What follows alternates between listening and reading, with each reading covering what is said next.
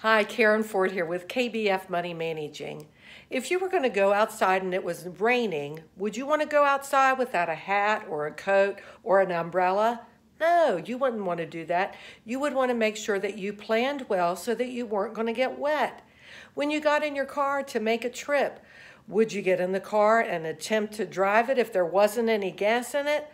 No, because you want to get somewhere. So you want to ensure that you're going to arrive and go on your trip and there's gas in the car.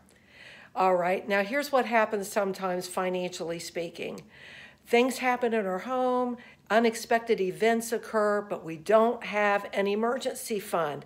I want to encourage every one of you today, begin saving, set up a separate account so you have an emergency fund so that you're planning and you are prepared for any unexpected event that may occur. Karen Ford, KBF Money Managing.